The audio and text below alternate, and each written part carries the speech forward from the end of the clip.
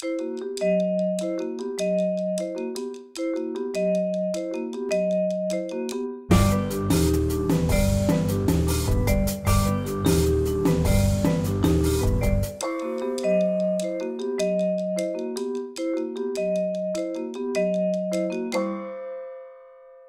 amici, buonasera. Benvenuti alla casa italiana Zerilli-Marimò. Tonight is really my great pleasure to welcome Joe Sciorra to the casa.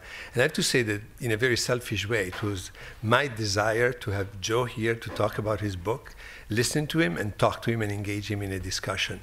Joe Sciorra is one of the colleagues in New York that I respect the most for his many tasks and the many things that he has done, and for the way in which he combines his job at the Calandra Institute with what in past times would have been called a militant intellectual.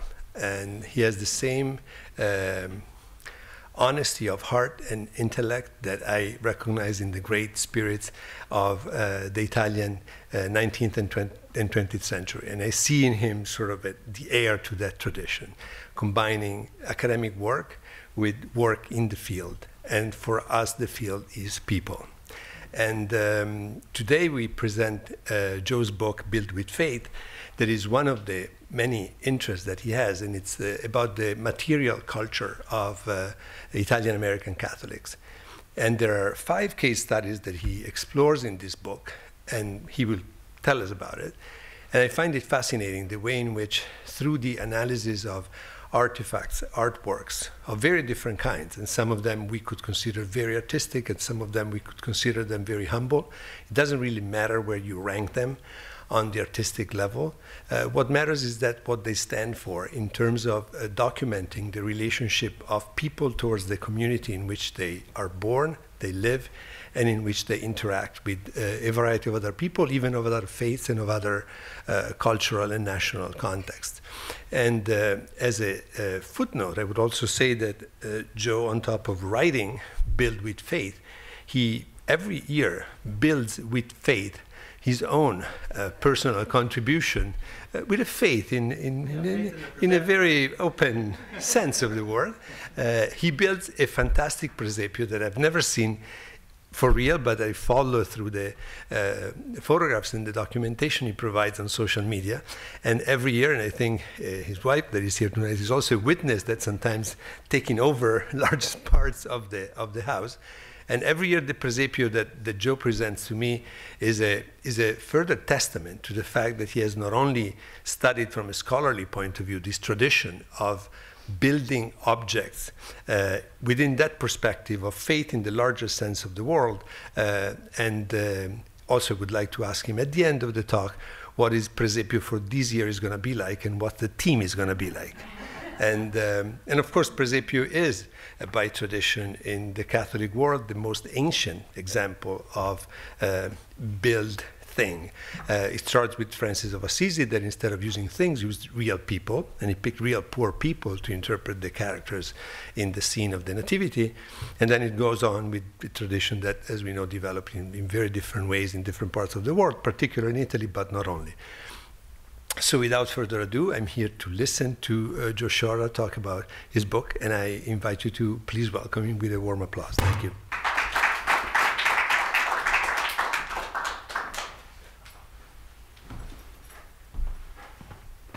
Thank you, Stefano. It's always a pleasure to be here at the Casa for a number of reasons. One, of course, is to be introduced by Stefano with such gracious and warm words. I really appreciate it.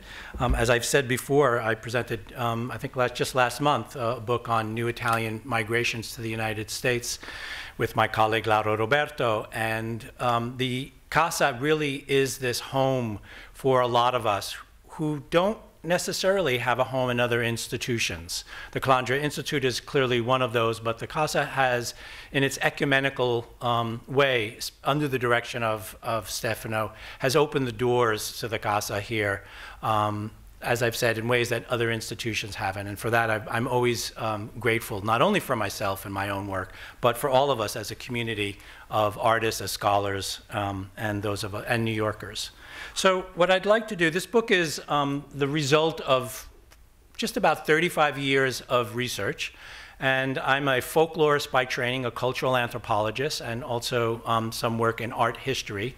And I've been working in this book exclusively in New York City and looking at exclusively Italian Americans and their traditional and invented art traditions. And I'll talk about a number of them.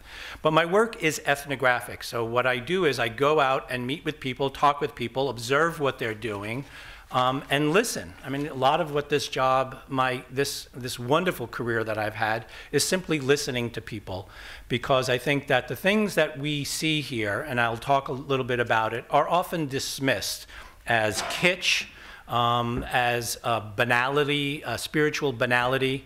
But when you listen to people, you realize that, in fact, is not what it is at all. And so part of what this book attempted to do, and what this research does to a large degree, is to simply give a voice to those people and a platform to show their artwork in ways that haven't been shown normally. So I do have a prepared statement. I'm going to read it. It's in 18 points, so it's not as thick as all this. So don't be alarmed. So let me just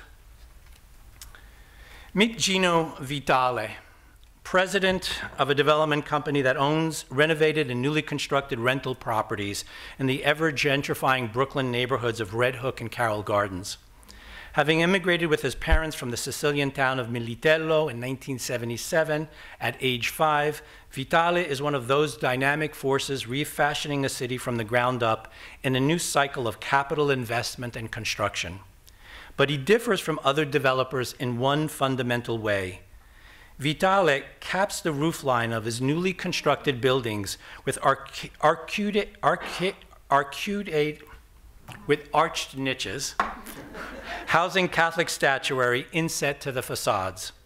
These shrines are versions of edicole sacre, wall shrines found throughout Italy. When I asked him why he created these devotional shrines in the facades of his buildings, Vitale answered, "We come from a religious town. You know, we're religious people. It's like the house is blessed." On the other end of the borough, Angela Rizzi assembles her domestic altar to St. Joseph for the saint's March 19th feast day in the living room of her Sheepshead Bay home for over a quarter century. Angela's cloth-draped, tiered altar is decorated not with offerings of food as in the Sicilian American tradition, but with numerous vases of cut flowers.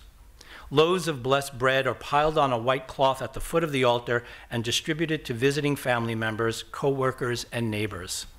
Angela, who immigrated in 1971 at age 14 from Puglia and works as a cook in a local public school kitchen, inherited her devotion and sacramental art from her mother and her grandmother. The altar's importance as a charged site of channeled religious and familial sentiment was made evident when she became overwhelmed with emotion trying to explain to me St. Joseph's innumerable miraculous interventions on her behalf and that of her family. Over the course of 130 years, Italian-American Catholics in New York City have developed a varied repertoire of devotional art and architecture to create community-accepted sacred spaces in their homes and neighborhood, spaces that exist outside of, but in relationship to, the consecrated halls of local parishes.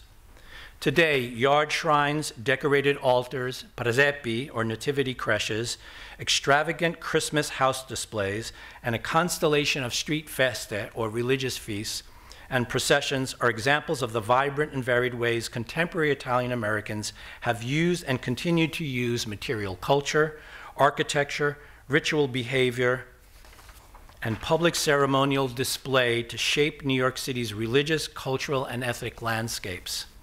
These expressions are vivid and creative ways in which personal devotion is publicly enacted and negotiated as long-standing and integral parts of the city's religious landscape. And that's what I'm particularly interested in this study, is looking at the way in which private, individual, and family-oriented religious vernacular arts are made an integral part of the city, and how the city is made local, is in its local manifestations made integrated into the larger network of New York.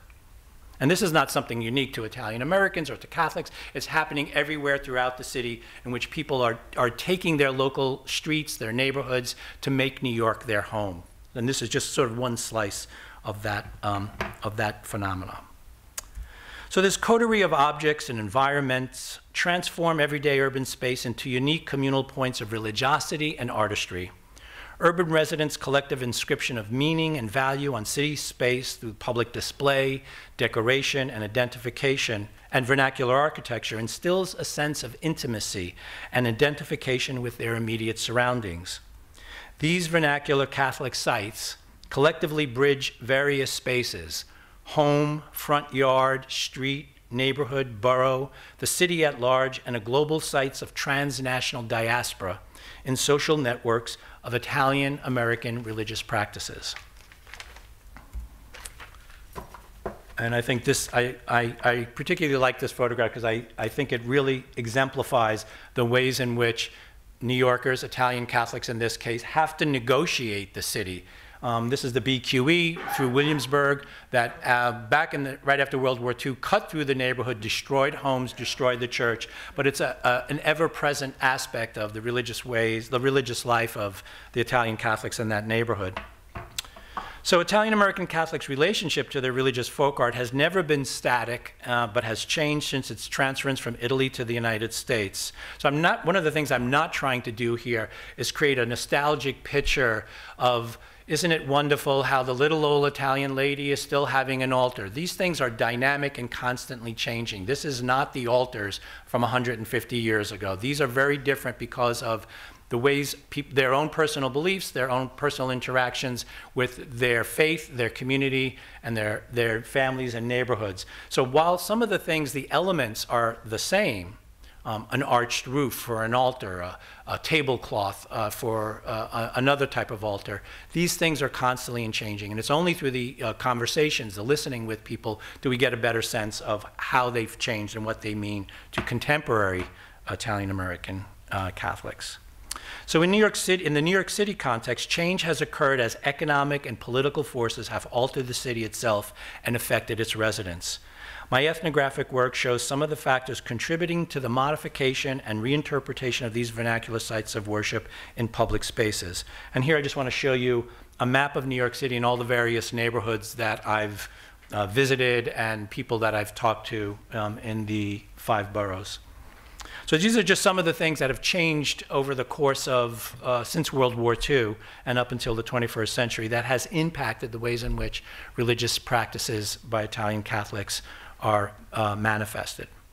So one, the altering of Catholic aesthetics and a structure of feeling in the aftermath of the Second Vatican Council, 1962 to 1965.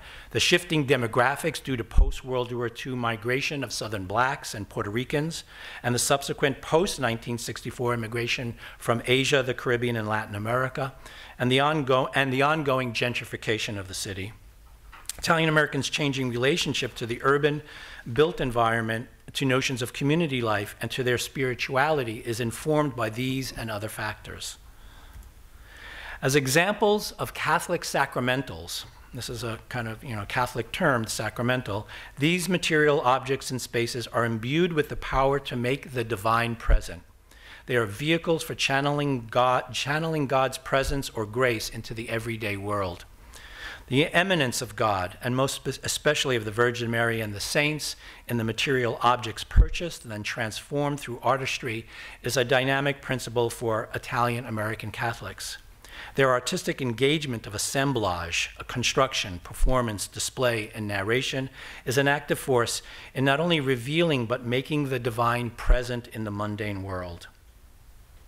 And I think that is often the kind of thing that when in particular journalists go in and look at something like this, or even some degree art historians look at something like this, they don't see, they don't feel, they're not aware of the sacred power that emanates from an object like this.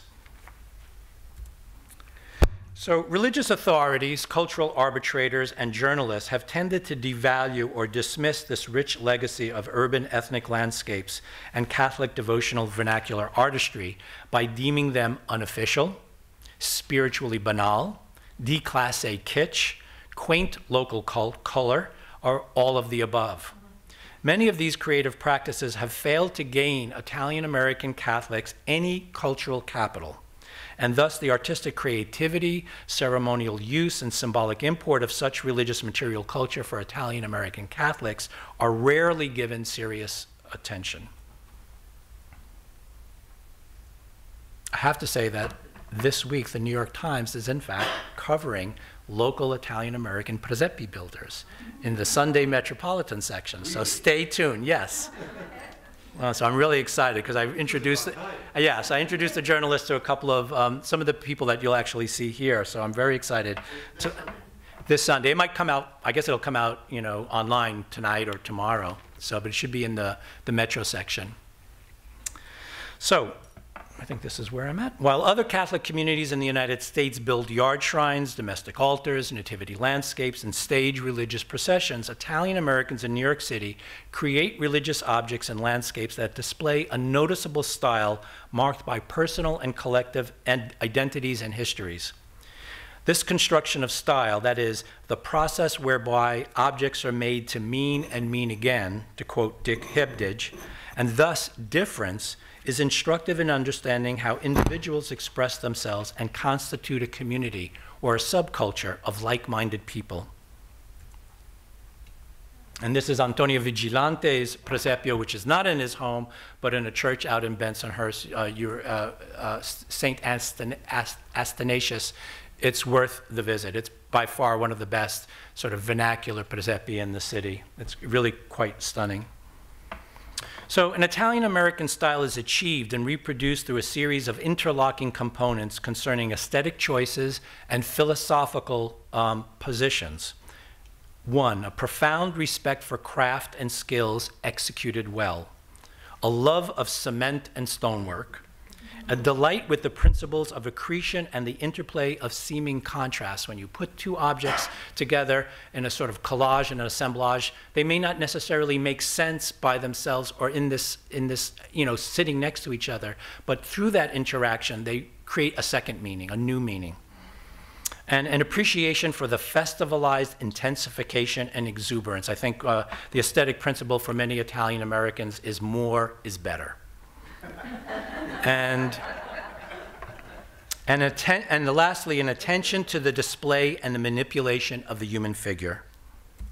And let me just show you sort of, so some of you who are here from New York, Dyker Heights, and I'm not going to get into the details. I'll talk a little bit about Christmas lights. I'm not going to get into the details of why Italian Americans are the people in New York City that practice Christmas lights, which is something that you find throughout the United States. It's not in New York it's not unique to Italians, and it's not something that was brought over from Italy, like some of the other things that we'll see. But there's something really interesting happening in New York City, in places like Dyker Heights and Canarsie and other places.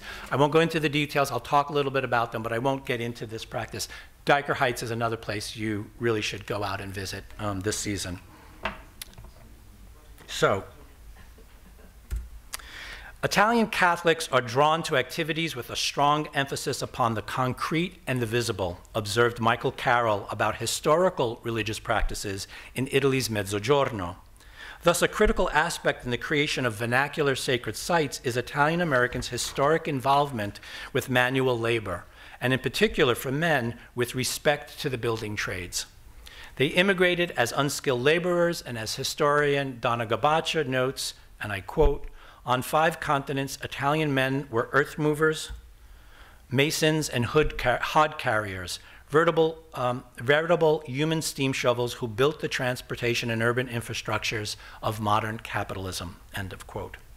In addition, a number of skilled workers operate in various trades as plasterers, masons, carpenters, sculptors, ironworkers, and tile setters. And this is a wonderful, as you can see, Vinny's Italian Art, Ironworks, and at the top is a shrine to St. Joseph, Vincenzo being from Sicily. Isn't it the Sacred Heart?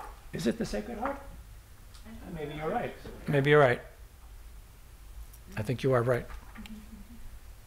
Yes. Yes, thank you. I have to get back to my book and look at that.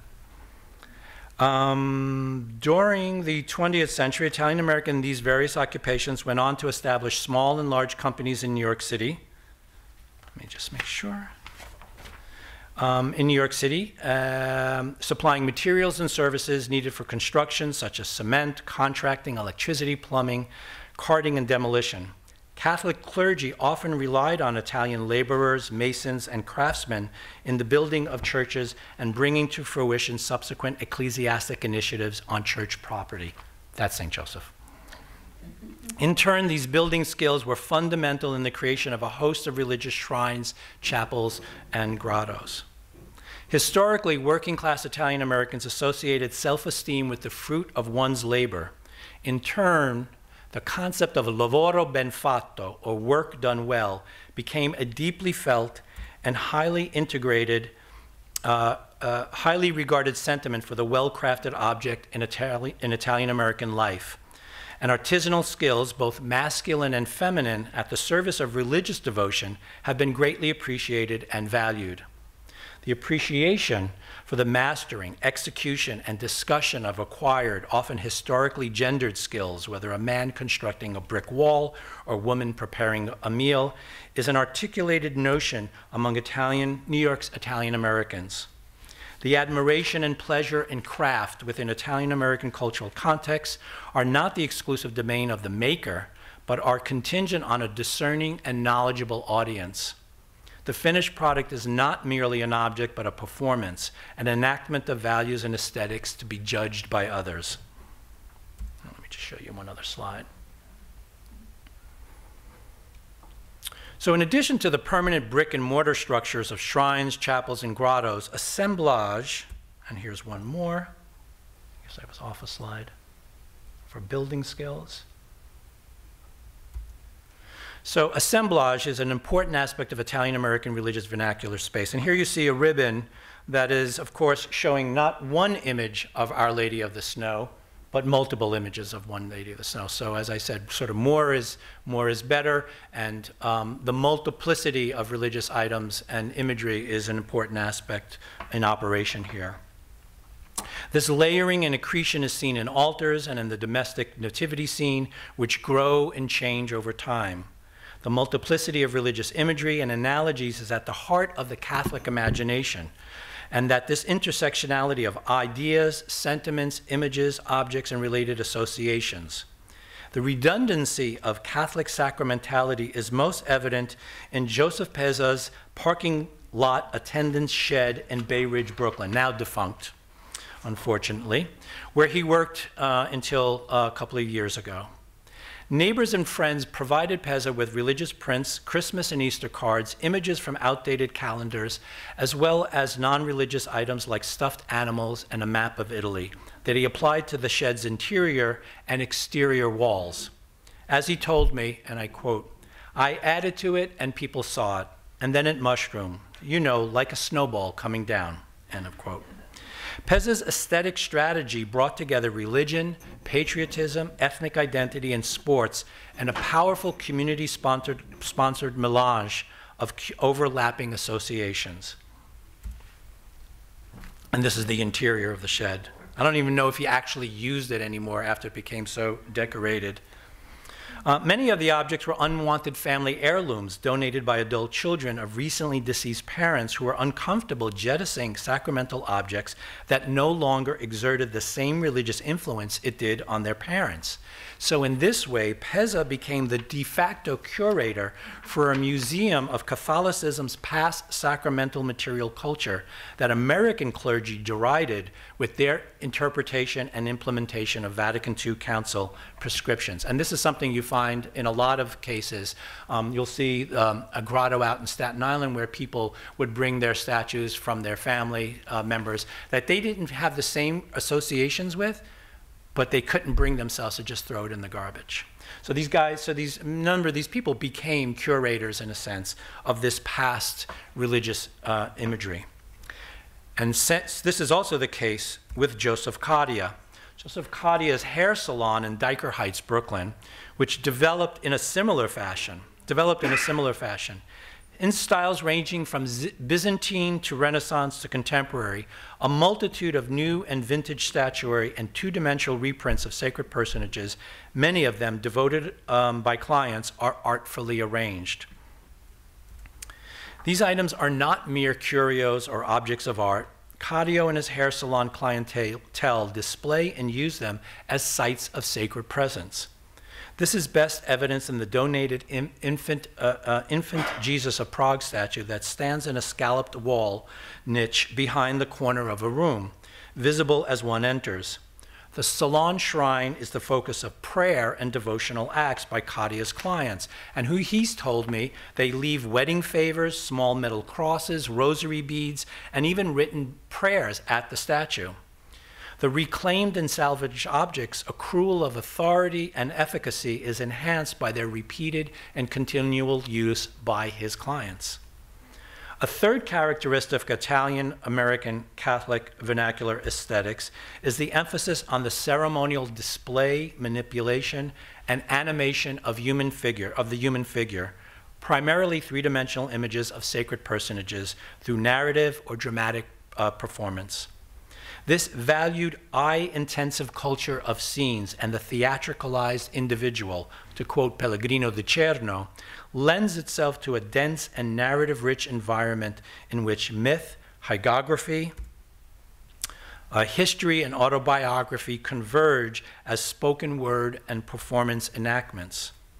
Altars, shrines, presepi, and street processions are packed with a multiplicity of images of the human countenance and form. And this is for the procession to St. Fortunata in Bensonhurst. This was taken from a good number of years ago, but they still do the procession in these decorated costumes. Sacred narrations and dramatizations highlight the varied voicings and performative aspects of religious display, especially as it concerns vernacular architecture. I could tell you 100 stories, Gino Vitale assured me when discussing the miraculous occurrences in his life, calling attention to a narrated landscape. The peripatetic performances of neighborhood processions evoke or actually dramatize sacred narratives of miraculous salvation or manifestations that superimposes mythic historic times and maps associated sites in Italy onto the everyday world of New York. So a number of processions, dramatizations, like the Good Friday processions, but a number of these, I think, of course, of the Giglio procession in Williamsburg, Brooklyn, which dramatizes this sacred narrative of the bishop, St. Paulinus, returning to Nola after enslavement and being met with the Giglio. So this sort of enactment of a sacred mythic time comes to life again on Havemeyer and North 8th Street in Williamsburg, Brooklyn. And we find this throughout the city happening. So listening and integrating the spoken word into the study of cultural landscapes, vernacular architecture, and sacred site aids our understanding of the social construction of place and the built environment. I'm very much concerned throughout the book with this notion of place and how there's space out there, but we, through the things that we do, create a sense of place. We make it ours. We make it part of a community. And creating space in a very small way or in a very large way in terms of the mapping of these processions on the street are very much part of what interests me with these wonderful works of art. So this is Giovanni Miniero's presepio, which is also displayed outdoors. You can see it's on 14th Avenue in Dyker Heights. So the presepio is a three-dimensional miniature mashup of architecture and landscapes. Ancient Bethlehem, 19th century bucolic and urban Italy, with a touch of Disney. Or what Michael Foucault calls a heterotopia. That is the, and I quote, the juxtaposing in a single real place several spaces, several sites that are in themselves incompatible, end of quote. And you see in a number of the presepi anachronistic figures. You'll see not only Disney, but you'll see Pizzaiola, you'll see a priest, you'll see St. Francis. Of course, St. Francis wasn't there in Bethlehem at the birth of Jesus, but they all become part of this larger fantasy scape that people are building. For the Italian... Sausages in a Jewish village. Indeed, unless they were made out of goose, right? Exactly. For the Italian-American men and women I spoke with, the presepio is not a static art object admired solely for its formal aesthetic attributes, but an ephemeral assemblage enlivened by narrative and performance in the service of Christian pedagogy, autobiography, and family history, and the engendering and strengthening of community affiliations. For me as an ethnographer, going into someone's home where there is a presepio is just a treasure, because people want to tell you what's in the presepio. They want to tell you how it was built. They want to tell you what the figures are, what they mean for you. It's like you don't even have to ask questions, because this is it's a set piece which allows this sort of narration of people's lives and their beliefs. So it's a wonderful way to gather information. And this is Gian Vito from Diker Heights, explaining to me various aspects of his presepio. He just, in fact, called me this morning to tell me that it's done and I should come over and visit, which I intend to. Interwoven with the narrative of the first Christmas is a highly charged personal one as well. For presepio builders often explain their displays as condensed and three-dimensional autobiographies, evoking and storing memories of the family, the hometown, the immigrant experience, and even the old neighborhood. Gian Vito Baralico's presepio contains pebbles he collected on family vacations. The manger was built with lumber cut from the first Christmas tree he and his wife bought and decorated after getting married and immigrating to Brooklyn. The presepio is the nexus where mythic, historic, remembered, and imagined temporal and spatial planes converge in the artistically created and emotionally charged representation that is the birth of Christendom's Savior. And one of the things in sort of pulling together this work, I mean, I did this ethnography, but I was also going through the historical documentation. There is this, with the presepio, this burden of elite art in scholarly works about the presepio. So we can understand the history of the presepio from St. Francis to the Baroque, to the 19th century, to its mechanization, to its industrialization. But I have yet to find a single work that simply goes into somebody's house and asks them and looks at their presepio. I mean, you could see that with Edicole Sacre, you could see that with processions, but no one I know that I'm aware of, and I've talked with some people, has done that work. So we don't know. All we know is the figurines that people create. We don't know what people do with the figurines with their presepio, and I think that's a missing aspect. And I think in part, or to a large degree, it's because of this burden of elite art. There's such a rich history with the presepio, really great sculptors making presepio figures. The statues that are at the Metropolitan are a testament to that legacy. But we don't know in Italy how these things actually operate. As you may know, every year, English language press, as well as Italian press, talk about the topical political figures that are made in Naples. So you'll see Trump, you'll see, you know, whoever's the current soccer fan, but you don't know if anybody's actually buying those and putting them in their presepio or not.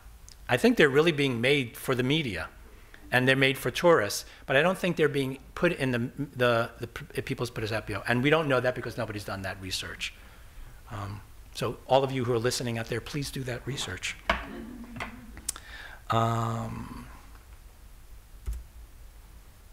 So some immigrant builders map their own migration histories into the dioramas in ways that interpret and help reconcile their past and their present selves. For example, and this is not Pasquale Di Meglio's presepio, this is actually the one Antonio Vigilante that I said is in the basement of a church you should go see. But Pasquale Di Meglio created two distinct areas in his presepio, representing the United States on the one hand, with a lighthouse, electric trains, and a US flag, and his island home of Ischia in Campania in the middle, with running water, a conch shell, and figures symbolizing his family members. He pointed out, this is my uncle because he's a fisherman, and this is my grandfather doing something else. So for elderly immigrants like the late Joseph Funari, a gentleman I met many years ago, the presepio bared witness to different phases of his life. And again, this is not Joseph Funari's presepio, I'm just using it as an image here. So the various phases of his life, the stone grotto that harkens back to the rough finish that he called of Sicilian architecture, remembered from his childhood, the figurines purchased in Manhattan's pre-World War II Little Italy, the creche set up in his barbershop window in the 1930s, and the miniatures collected since moving into his private house in Jackson Heights. So the Presepio was a kind of a three-dimensional autobiography for him. Giving form to autobiography within a religious artwork depicting the birth of God ties one's own sacrifices and achievements to the larger framework of the sacred narrative, and in effect elevates one's personal history and life's work to the level of the holy. Variant interpretations and uses of sacred sites contribute to the establishment and maintenance of their spiritual efficacy or their diminishment. So there's not only people who believe in these sites, but there's those who don't. A disbelieving spouse or a child, a disapproving neighbor, a dismissive priest are part of the polyphony of overlapping voices, contributing to the site's symbolic meanings and search for significance. Examining these realms of competing discourses is articulated, interpreted, and negotiated. How they do that can reveal how power, both religious and social, are made manifest at these local sites. And this is the Our Lady of Mount Carmel Grotto in Rosebank, Staten Island. It is open seven days a week, 24 hours. You can go anytime you want. It's now listed on the National Register of Historic Places. It's really worth going. It was started in the 1930s. It's still seen as an ongoing site for the people there. But it's really a wonderful example of Italian-American vernacular religious art in New York City. Clerical monitoring of vernacular spaces adds yet another layer of tension.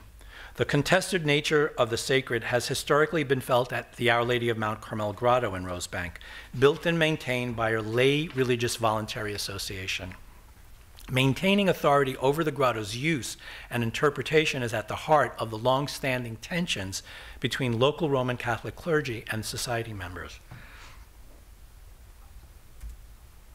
From 1983 to 2009, the local pastor waged a battle of words with the members of the society in an attempt to get control spiritually and financially by publicly vilifying and maligning the members from the pulpit each year during the society-sponsored High Mass. So it was a panegyric mass that the clergy, that the society paid for, but from the pulpit, the priest basically berated the members for their control of this sacred space that wasn't in the control of the church. That situation, this was up until 2009, that situation has ended.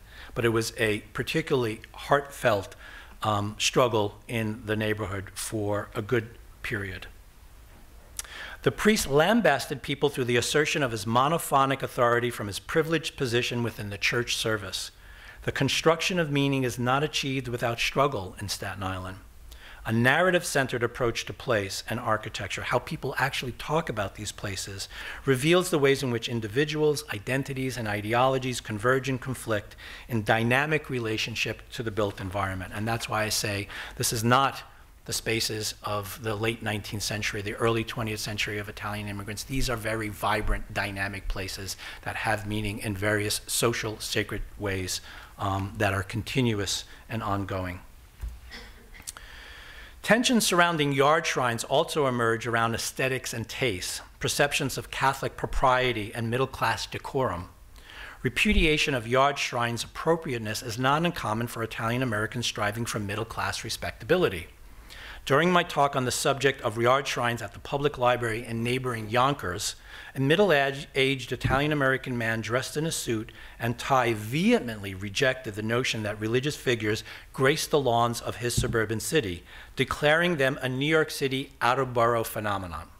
Although the reason I had gone to the library was because I was there to document all the numerous yard shrines that existed in Yonkers at the invitation of somebody who had built one, a beautiful stone grotto, and had sent me a picture for him.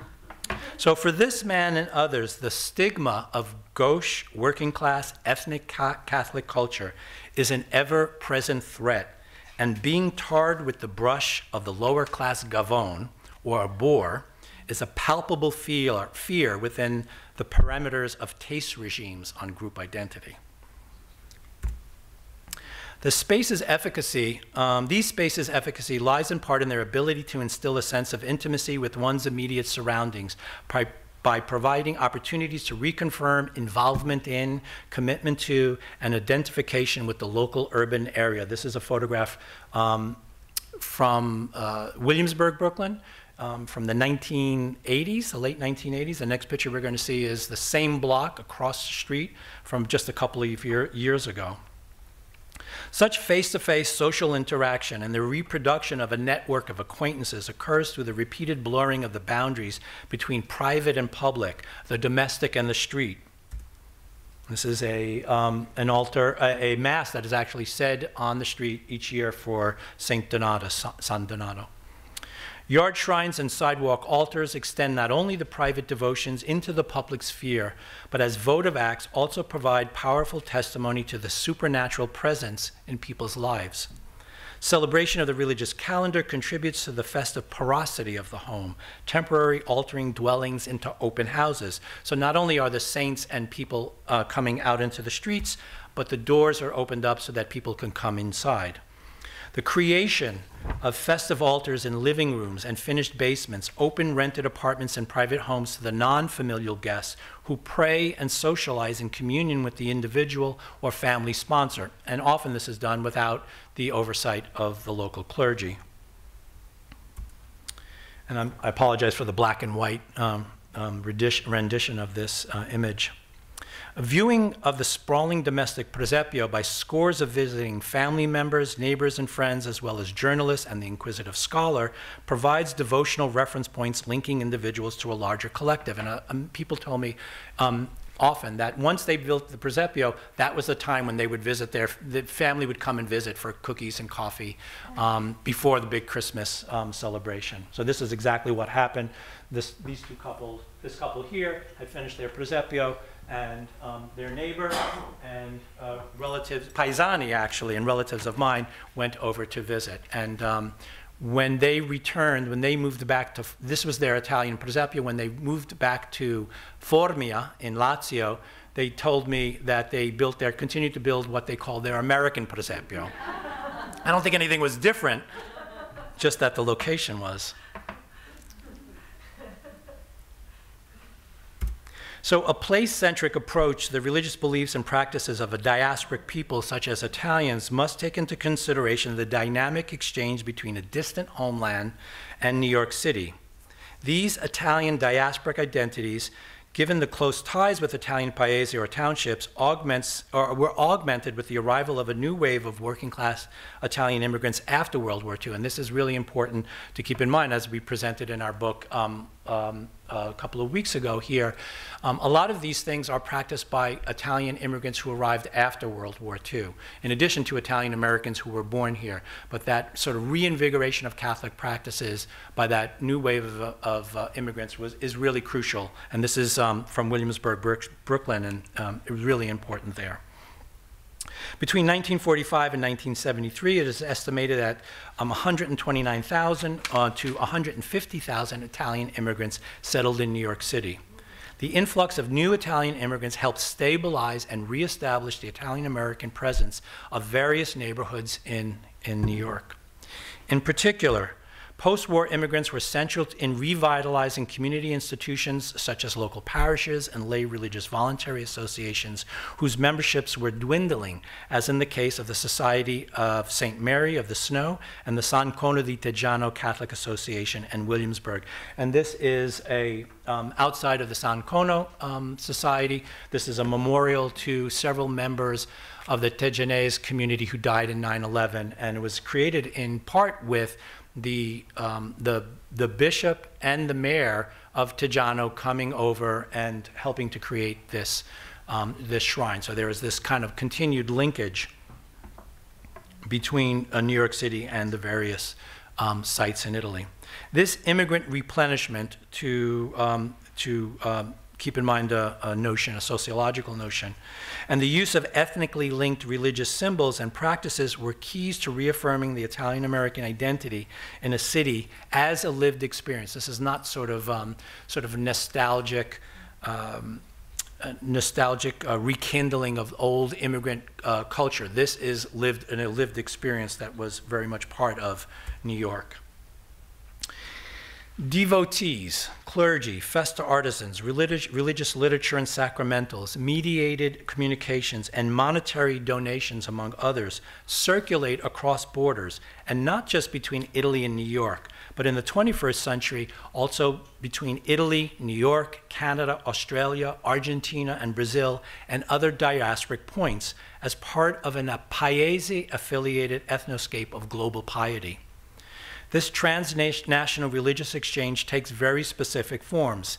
So not only did the Canadian Tejanese venture to Brooklyn when the St. Kono statue was brought over from Italy to New York, but Williamsburg devotees have reciprocated by participating in their Montreal procession, as well as by visiting their co-nationalists in Venezuela during their celebrations. Antonio Curcio of Williamsburg has led a group of Brooklyn Sanzesi who raise funds for and travel to not only the Italian feast, but also its counterparts sponsored by Paisani in Melbourne, Australia, Sao Paulo, Brazil, and Mendoza, Argentina. So partaking in these various processions and celebration, Curcio feels a diasporic sense of community. They are like family, he told me. So, change is a defining feature of urban life, with its cycles of capital investment and disinvestment, construction and demolition, shifting demographics of global populations, and resulting turf successions that has significant impact on the religious life and is interpreted through a religious lens. This was a really wonderful little church, St. Rosalia in Bensonhurst, and as you can see, the shifting demographics in that neighborhood, Italian, Spanish, English, and Chinese. Unfortunately, just this year, that chapel was destroyed. That small church was destroyed because the Catholic Church deemed that it was unnecessary and didn't have enough parishioners and sold the property and destroyed it just, I think, like 2 months ago. That's what happens, and that's what impacts the various communities. The American Community Survey of 2010 census listed New Yorkers of Italian descent at 590,000, down from 839,000 in 1990 and 1 million in 1980.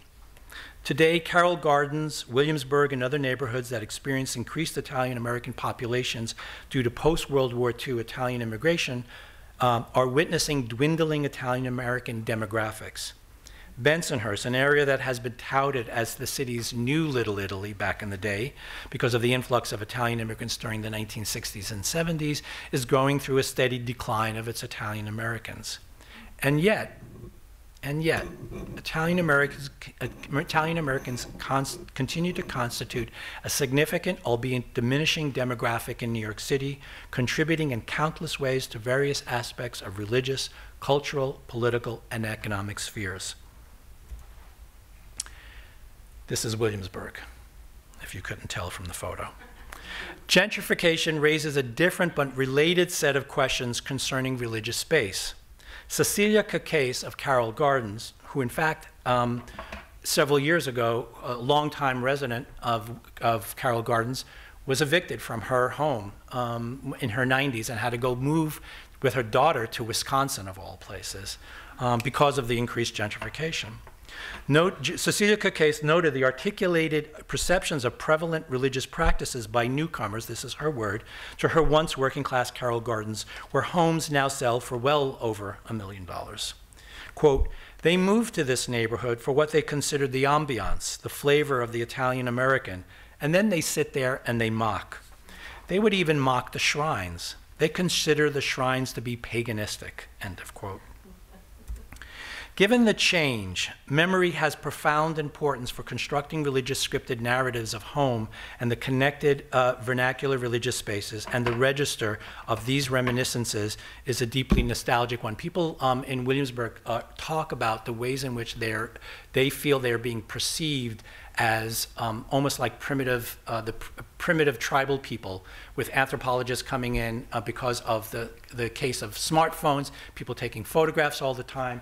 There's less and less interaction between people on the sidewalks and the people who are walking in the procession, and more and more of just this sort of gawking and taking of photographs, what I call the gentrifying gaze of religious space. So you'll be happy to hear this in my next quote. This is of course, a Gaiyin, Chinese deity, on top of what a grotto that used to be housed the statue of St. Anthony of Padua.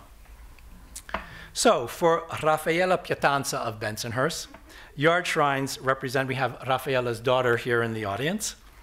Yard shrines represents a sense of stability and comfort as a new influx of immigrants of various religious and racial backgrounds, including Mexican Catholics, Russian Jews, Chinese Buddhists, and Pakistani Muslims, has transformed her once predominantly Italian neighborhood over the past 20 years. And I quote, "Before there were more of us who were Catholics, more Italians. Instead, now there's so many races. And this was all done in Italian, and this was translated. Now there are so many races. One doesn't see anymore that welcoming acceptance. Seeing these statues in the yards, and not this one in particular, but other ones with St. Donato and St. Padre Pio, I feel as if the saints are watching us, that they protect us. The saints protect us." And so I asked her, "They protect you from what?" And she said, "From the many things that can happen, because the change of the area is a little distressing." So these yard shrines, their constant presence, also offers comfort in this moment of change and crisis. The construction, use, and interpretation of the various sacred spaces discussed today are creative, dynamic acts, a reworking of religious idioms to meet current needs. Gino Vitale's updated Dicole Sacre are hybrids bridging the Sicilian agro-town and one of the trendiest neighborhoods on the planet. Nostalgia itself, though, can be an active force in creating sacred space and community.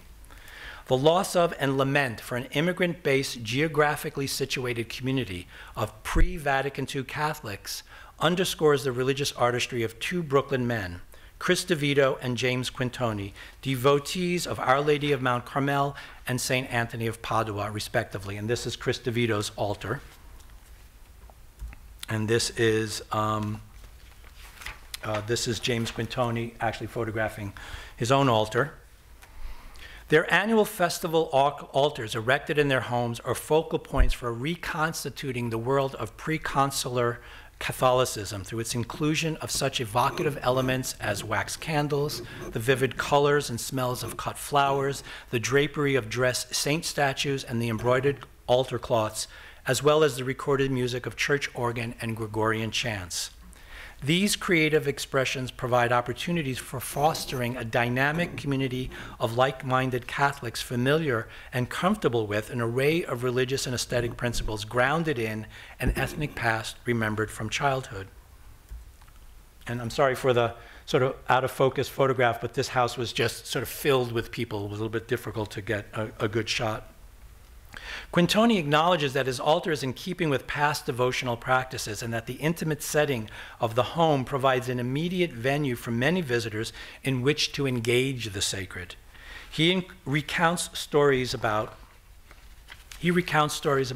visitors who are attracted to and stimulated by the altar and its past sacramental associations. They find solace and their prayers answered by turning to St. Anthony in Quintoni's house. In these narratives, there are people who, and I quote, don't know how to pray, but coming in here, that kind of old-fashioned shrine, and not maybe the big church, did something for them, and they were able to find the words to ask St. Anthony what they needed, end of quote. In turn, those devotees tell family and friends about Quintoni's domestic altar and often bring them to Quintoni's home. comfortable to gather there and to recite the rosary and say novena prayers in a community of like-minded believers. In the sanctuary of the sanctified living room, people create a sense of belonging through their personal stories of illness and healing, of supplication and deliverance. These religious environments also engender new aggregations, both by accident and design, affiliations more fluid and open than those remembered, and at times even those imagined. And I say you should read that chapter to get a little bit clues about what those new affiliations are. I won't go into it here.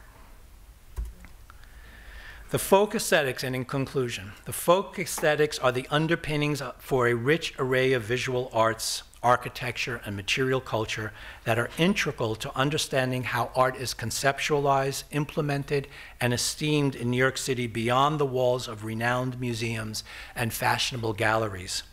The varied interpretations of these creative acts, dismissed as kitsch or prized as folk art, contribute to the understanding of how value and meaning are reproduced at the confluences of everyday life. Thank you.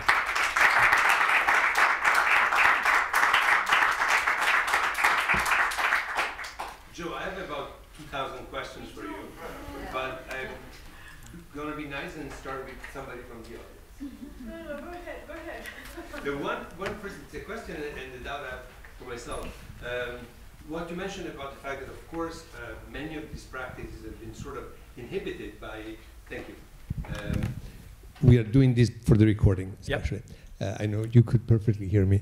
And it is true, or maybe to a misinterpretation of Vatican II, because popular piety was one of the bases. They wanted to go back to the piety of the people and understanding, but there was a sort of iconoclastic fury that followed Vatican II. On one hand, getting rid of a lot of orpelli and decorations that had very little to do with Christianity, but on the other hand, also getting rid of traditions that were built in the memory and in the life of people, especially of the lower classes. Mm-hmm. And I think that's a huge defeat of the spirit of Vatican II, the fact that in the name of Vatican II, there is a council that aspired to bring the church closer to the poor. It ended up being perceived as a moment that somehow did a cleanup of popular piety from the church. And going with this observation, also the fact that you correctly pointed out to the fact that very often these works of art, of these constructions, would be looked down by clergy, and therefore there is this dialectic relationship between the owners and the builders of these artifacts and local clergy. Sometimes it's a more positive, sometimes, as in the example you brought up, it was a very strongly and constant accusation and attack on them. And I was wondering whether that, on one hand, is disappointing, because the priest should be able to understand what's behind the work that these people do. But on the other hand, it also preserved them as they are. The fact that they were not simply incorporated and become one like side altar of a church, probably being forgotten, but the fact that people had to fight to preserve them, the fact that people had constantly to find reasons to justify the fact that they existed and they wanted to continue to exist for the future, gave them a sense of identity, because they had to explain to themselves first and then to others why they were doing that. And they kept their independence. They're still the owners, and it's not only a question of property, but it's a question of owning it spiritually, their product. Right. And I see that, for example, in another part of the world, but in Andalusia, in the south of Spain, the beautiful celebrations and processions that you have for Holy Week that are impressive and the entire world goes and admires, they are also done sort of in parallel with the sacraments and the masses celebrated by the church. But the owners of the sacred images that are at the center of these processions are lay brotherhoods and now sisterhoods. Right. They decide whether the procession is going to start or not, whether the statue is going to be brought out or not. They don't consult with the priest.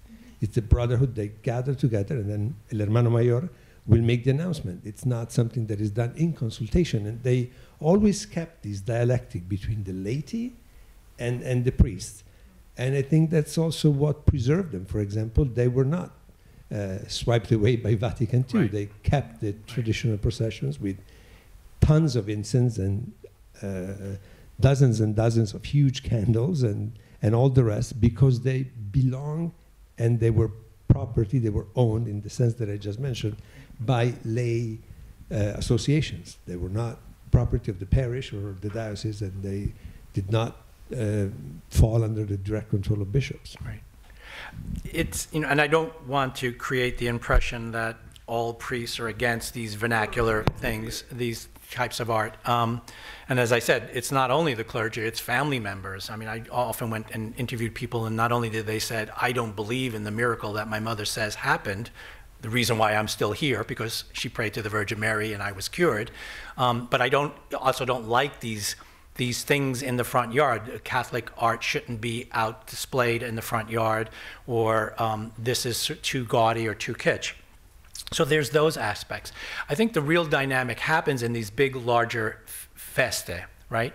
Because for them to happen, you need the parishioners. It's not just a single person that is going to have a 100,000 person feast happen. The success of that is going to be with the people who are part of that community, part of that church, who are the devotees, who are the believers, who are just the townspeople in the case of, you know, Europe, or in case of New York, neighborhoods. And you see this tension going on a lot. I think in particular of the Williamsburg Giglio feast, in which, you know, the people who, now it is a church-sponsored activity. In the 1950s, it was taken over from a society by the church. But the people who do it are the people of the community. The tensions are there, and things are always having to be negotiated. All kinds of things, everything from where you put the beer stand, you know, not too close to the church steps, or the gambling that goes on, to different aspects of the ceremony itself. And that stuff is always being negotiated. And I think, you know, as you said, there may be dissenting voices coming from various parts, but how they are interacted with, how they are responded to, how they are negotiated is part of what gives these things their dynamism. You know, they're not static objects. They create strong feelings in people. People have very important, passionate notions about how it should be displayed, how, you know, what kind of level of respect, what are the proper rituals that go with this particular object or this particular performance. And those strong feelings are what animates those objects, I think, or those dramatizations in the case of larger festa, yeah. And I think, and sort of getting an understanding of that and getting a handle on that, I think one can get a better sense of what these are, not just see them as, oh, there's a concrete Virgin Mary in a front yard, and I think I know everything about them, and that's it. I don't need to ask any more questions. Kind of. Yeah. I know. Is this on? Is this on?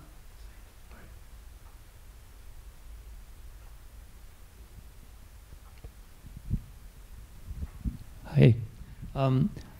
It seems to me, when I came here in 1972, and I landed actually in Queens, where there was less of this kind of niche, you know, the nicchie that you see in Brooklyn, especially in Carroll Gardens.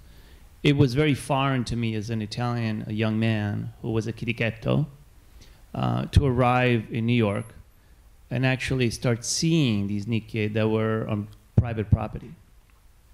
The same immigrants that are doing this here and that have created this in this city do not have that, or did not have that in their own hometowns where they came from. Because the hometowns, the place where you worship, is the church. There were the nicchie, the santuari, you have the sancono. In Teggiano, you have the large needle with sancono on top. You have, you know, 20 churches just in the city, because there's also a vescovo there. So, but this seems to me almost kind of a, because this phenomenon is largely the product an expression of poor, largely illiterate, like my parents, Southern Italian farmers who came to this really wild place and kind of settled near each other to be safe.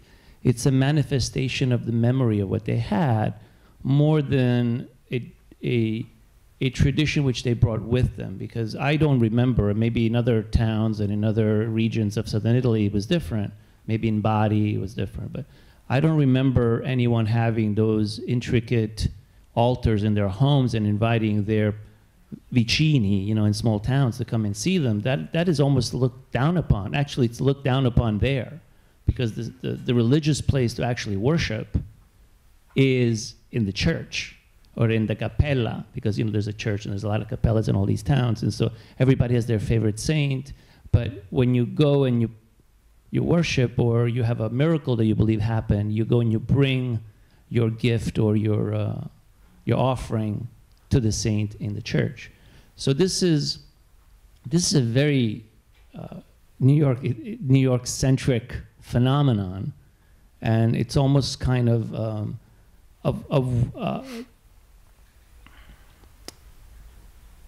I'm trying to find the right word, so I apologize, but it's like when we talk about, because you were talking about high art and not high art, and when Stefano introduced you, you know, he said a few words about that too, the difference between the things. Most of these folks don't know the difference between the art and the image within the art. So when they look at a Michelangelo, when my father looked at a Michelangelo or a Madonna, he didn't look at Raphael, he looked at the Madonna. So there's a, you know, art is really not in their head at all, or the artistic tradition. You know, they don't know about Piero della Francesca or all this whole thing. It's more about the holding on of the safety, and then it manifests through their craft, you know. So the mason does it in masonry, like Gino. Gino has been one of the promoters of the gentrification of Carroll Gardens. I know him personally. So he's benefited from it, you know, and he continues to do that. So a lot of this gentrification that, you know, even in Greenpoint, that you see, that seems to see it as a paganistic way, expression. I see it also as a paganistic expression. I'm wondering about that, because I'm from there. I was, you know, I'm an insider. And now, you know, in Carroll Gardens, I'm considered a leftover because I've been there for more than 25 years. And that's the word they use, by the way. You know, a lot of the newcomers that come in, I'm a newcomer to there too. So I'm just wondering about that, you know, the religious, the artistic aspect, how you have thought about that. Sure. There's a long history of, we're talking about the yard shrines in particular, there's a long, centuries-old history of edicole sacre in Italy. Not talking about the church, not talking about the chapels, but these roadside structures, or the ones that are attached to the walls. I mean, they're all over. People do go there and leave offerings and say prayers there. It's those smaller sites that are the direct descendant of these yard shrines in New York City. So there is a direct link. It's not, I don't see it at all as a sort of a memory or a projection of something that didn't exist in Italy.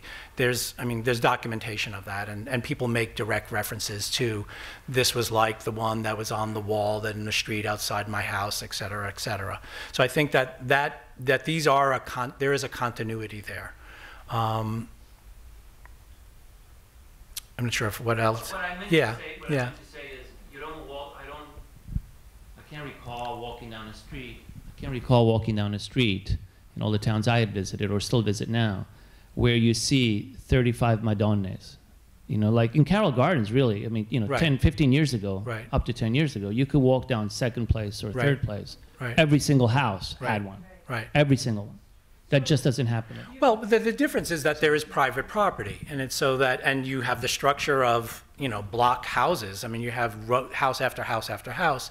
And the other thing, what happens is, and I think this is not particular to religious statues, but to the ways in which neighborhoods and blocks work. It's like if you get an aluminum awning everybody on your block now has an illuminating awning. You know, you have illuminating fencing that the Chinese Americans have promoted through various ways. It's like everybody on the block now has it, right? So it's not simply about, it's not merely about the religious and the sacred. It's almost about local aesthetics.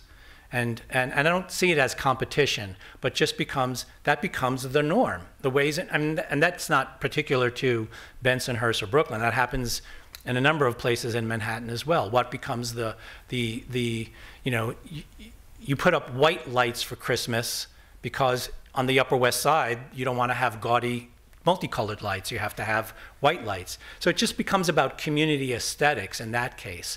And so I think that that's one of the contributing factors. And the factor that it's private property and you are allowed to do what you want on that site. So I think that there's a difference. I feel like I'm still not getting to the second aspect of your comment. Hopefully. I wanted to say I wanted to talk about what you were saying about the spaces versus places, right? Mm-hmm. So the image that I had was about when a cat sees a piece of paper and it immediately goes on the piece of paper. And that's how we are as human beings, you know, like we immediately take possession of some space, you know, whether it's a chair or even on the subway. We do it all the time, you know, we take space.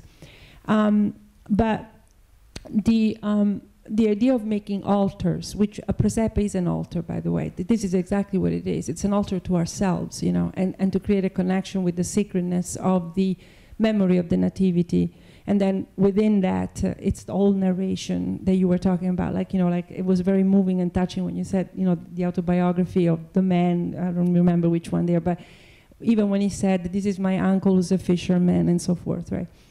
So it starts from the narration from the beginning when Jesus was born, and then everybody wants to be a part of that story. So to put the salami or to put the, you know, things that are anachronistic is an attempt to be part of that story of the birth of Christ, which is our, you know, imaginary model of, you know, coming from, for those of us who are, for those, you know, whoever is Christian. And therefore, a presepe is the most intimate connection that we have with that, because now this is our time in which we can say, I was there too. And not every time we can say that. Yes. And that's the profound part of you know, of the presepe, which is why it's so touching, right? And so... And I'll say, one of the things that does happen, and I know this only, especially because I build my own presepe, and I think that's one of the things is when you actually do something and you practice it, I've learned more building a presepio, or I've learned a lot building my own presepio and having it in my home about what it means for other people. Because one of the things you do mentally is you kind of like imagine yourself walking through the presepio. You miniaturize yourself into this landscape and you travel through it. And you then, of course, also travel through time, given that there's this temporal dimension. There is this temporal dimension, right? Yeah. And so, for example, in that, with that said, then of course it becomes even more painful and not painful. The absence from, like the distance from home becomes painful, and therefore here making the presepe becomes even more significant, and therefore that's why also, and immediately you perceive that meaning that it has, because then when the people go back home, they say, I make my American presepe, because it always means a continuity. You're actually making a town, so you are reproducing, you know, the place in which you are, which is of course an internal place, because you already have the place where right now we're here, then we go out, we have the city. But this one now is the place that you can make. It's a storytelling, really, right? Mm-hmm. So it's like writing or creating, or like in this case, you know, building an altar. So it's building an altar.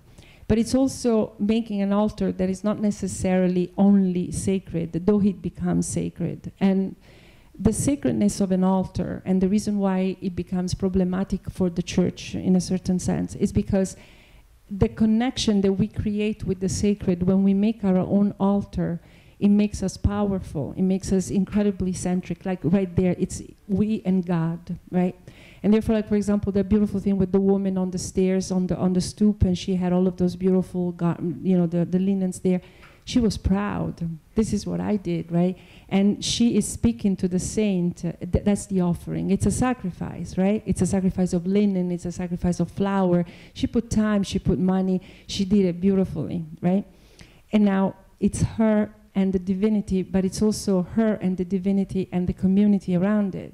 So that creates an intimate connection, which is where all the processioni and everything that we do in town. So that makes a person connected to the church, but it also separates it from the church. And the divide is very, very, very ineffable, right? And the church is aware of that. I mean, the church at large, I'm just saying.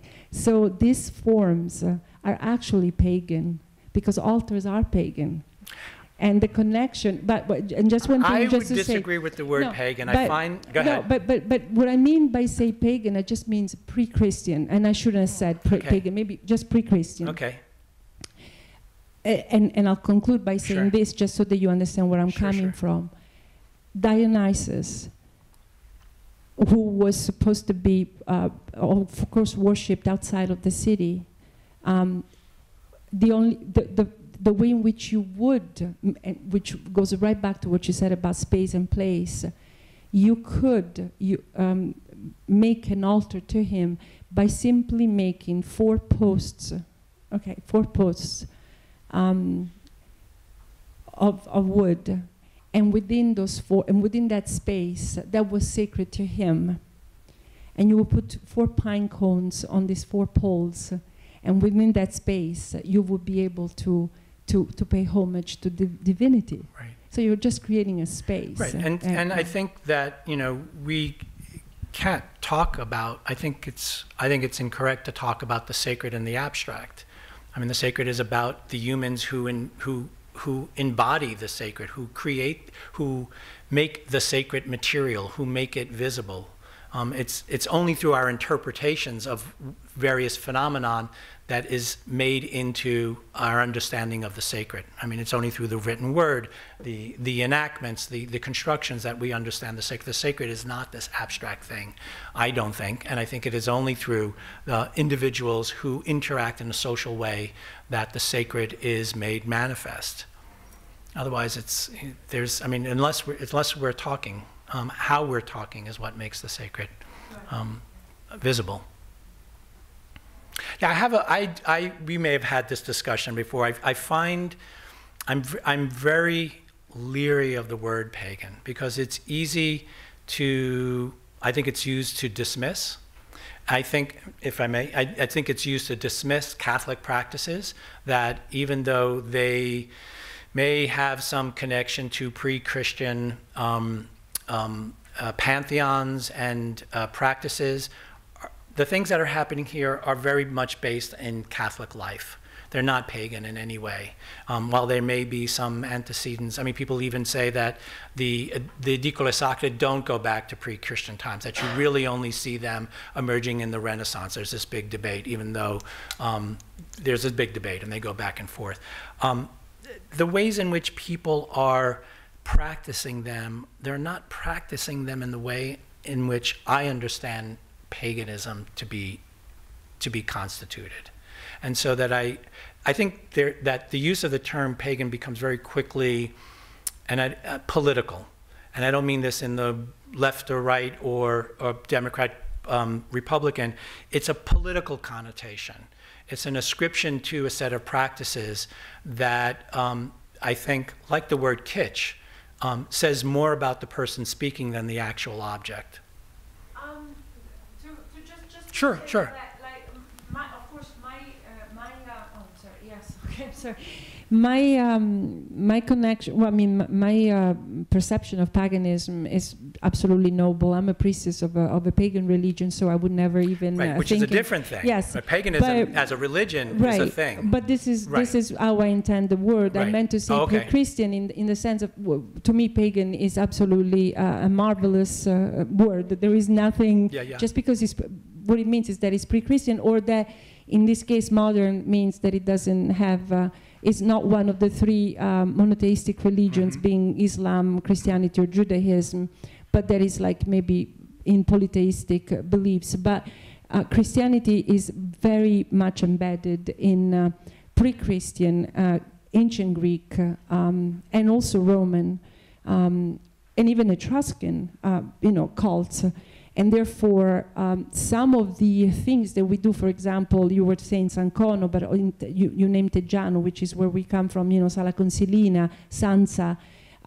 Many of the traditions that we have, the Catholic traditions, are embedded in pre-Christian rituals that can be immediately verified. So that's what I meant. I didn't mean pagan in any... Okay. Right, okay. Because, I mean, you hear it constantly. I mean, it just... the Irish connotation. Yeah, I mean, or even, I think there's a number, especially within the Italian American community, and we've talked about this, and some of you know, I mean, this reclamation of the Black Madonna, this notion of that the Black Madonna, a Madonna with Caucasian features, but with a dark skin, is in some way tied to there's an interpretation of wanting to tie it to paganism as a positive aspect that is a way to create a multicultural discourse in relationship to other communities out there. I'm not saying it's a bad thing to happen, but I'm saying that it's necessary to be mindful about the political uses of the word paganism and how what's being labeled pagan for which, whether it's the old school Irish nuns or for the Black Madonna devotee who wants to see and wants to ascribe a certain set of historical interpretations and beliefs upon this figure to suit a kind of 21st century multicultural agenda. I mean, all of that. So I mean, it's a loaded term, and I often react to it in that way. Yeah.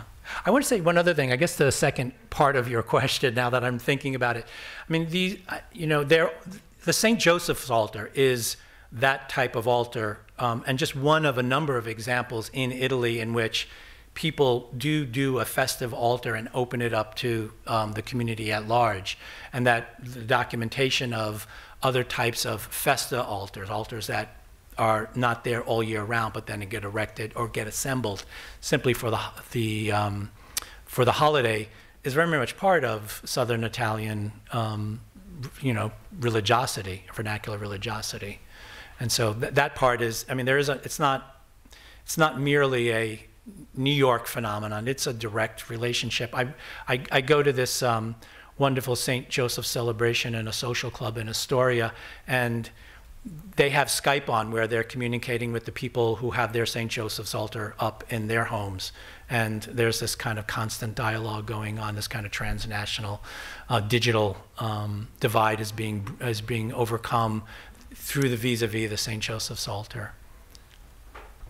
But we can continue, you respond, or we can continue the conversation. No. Yeah, this is it on? Yeah. Yeah, okay. These types of processions, presepi, La Madonna in una grotta, they are really Italian and Italian American. I don't think any other group of Catholics in the United States does what we do in New York and in Brooklyn and in all of these ethnic neighborhoods.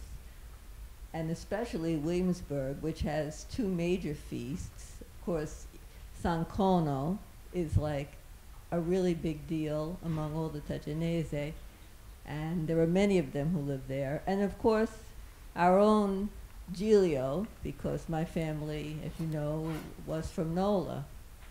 The building of the Giglio, the preparation that starts the minute it comes down.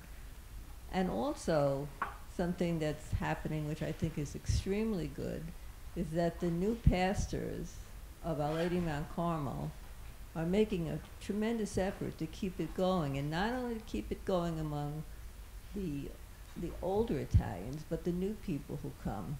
And you should know that more than anything. Can you tell us a little bit about that? What goes on in the preparation of the Giglio in Williamsburg, Brooklyn, the relationship between the lay organization that builds it and the relationship with the parish, Our Lady Mount Carmel. Sure. First, I would say that while Italian Americans in places like Brooklyn have created these sacred spaces, it's really not unique to Italian Americans. I mean, this really is a kind of Catholic phenomenon all over the world. Catholics in the Philippines and in Colombia and throughout Latin America create nativity scenes. In the United States, in Los Angeles, Chicago, in Miami, they create yard shrines, or house shrines. They create yard shrines, house altars. They do processions. They do nacimientos. I mean, this is a Catholic thing. I mean, the French Canadians in New England create yard shrines. I had a wonderful time driving back from Quebec City, and on both sides of the border, you can see these really elaborate, wonderful yard shrines put by French Canadians. So it's not, I think there's a certain aesthetic thing going on with Italian Americans in New York City, and I'm not looking at Italian Americans in Chicago or Boston or New Orleans or elsewhere, but this is a everything I look here is pan-Catholic and happening throughout the United States, so that's an important thing to keep in mind. Regarding the Giglio feast, I mean, I can't get into the mechanics of it, the individual aspects, but like Stefano was saying, the Giglio feast is something that is, while the Catholic priest is the person who is running the church, but it's the community who is running the feast. But there have been a number of discrepancies over the course of the years that I've been looking at it. One from how do you talk to the media about why you're lifting the Giglio? So when I first got there in the early 1980s, all the young men would say, "It's a macho thing. I'm doing it for my girlfriend." And the priest came down and made a concerted effort to squash that kind of response. And so that over the course of years, you began to see the lifters, as they're called, the people who lift the Giglio, 125 guys who put it on their shoulders, began to talk about either, more likely to talk about, I do it because my father did it, my grandfather did it, or began to talk about it in this kind of devotional way. And that sacred aspect, especially for the Giglio, was not a part of the feast historically. People in NOLA, they get paid to lift the Giglio. They don't do it for sacred reasons. And so it got like inscribed by the church, the priest at the time. So those, as I said, those dynamics are being worked out on all kinds of different ways. What are the figures what figures can be on the statue? Who gets to ride on the statue? What kind of music is played? What music is played at the moment that it stops in front of the church steps?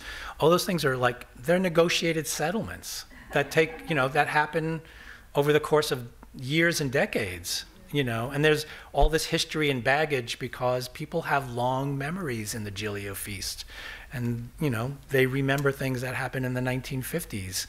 That they still resonate for people because of what somebody said or did and what they conceded to on one of these negotiated settlements. Not unique to the Giglio feast. I think it's very much part of, just part of social life and very much part of Catholic social life, I think, because there is this figure and this hierarchy within the church of who gets to speak for and who gets to interpret what's happening and what's being displayed. And I think this is this part of what you were talking about the pagan, in which these individuals are the ones that are communicating, directing their and other people's devotions to the saints, the Virgin Mary, and to God. And often sometimes they're having mass in there with kind of rogue priests. I mean, there's always these kind of, and I don't mean rogue in that they're sort of outside of the Catholic Church, but they're not affiliated with the local church in which the person comes. So they're getting somebody from another diocese who's coming in because the local priest doesn't necessarily want to be involved in that. So they've got to bring somebody else in. And so they're calling the shots. They're calling shots. I've been to a number of St. Joseph's altars here where the priest comes in, blesses the altar, And that's it, you're done, move. Like now, we have to do all the prayers, we have to do the shouting to St. Joseph, we have to serve the food in a certain way. There's this, the family members who represent the saints have to act in a certain way. The priest is not involved in that. He doesn't organize that, he doesn't script it, he doesn't curate it in any single way. And so that's, you know, what's going on, you know, in every place, every single part of this. And I think this is very much, as to your aspect, is these people are, they have agency. And that is a cause for tension within a system like the Catholic Church. Thanks for a very interesting discussion. Thanks. I had a question, but I wonder if you could comment on it. Thank you. I wonder if you could comment on it, and this goes, I think, over and above the difference in language, where at the turn of the century there was widespread, we can't even imagine now, the widespread prejudice against Italians, yes. newly arrived Italians yes. to this country. It was in the media, it was on cover stories of magazines, sure. And it was incredible. But you have this situation where there were certain parishes that, to accommodate the newly arrived immigrants from Italy, they would have upstairs church for the Irish, predominantly Irish population, Irish Americans, and then the lower church for Italian Americans, new immigrants. And it went over and above, as I was saying, over and above the difference in language, because it was very obviously a difference in terms of how they looked at religion. It was more, perhaps you could say, austere for again, I don't want to generalize, but for the Irish Americans predominantly, I'd say.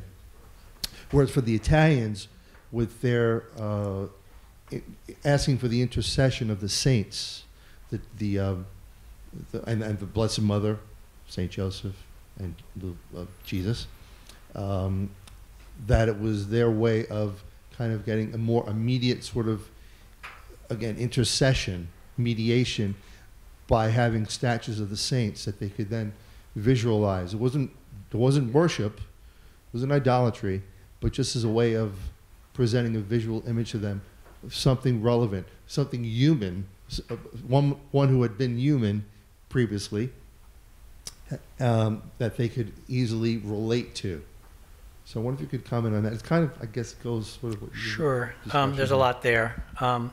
I've, over the years, especially in working through this book, have come to have better understanding of the Irish in relationship to the Catholic Church.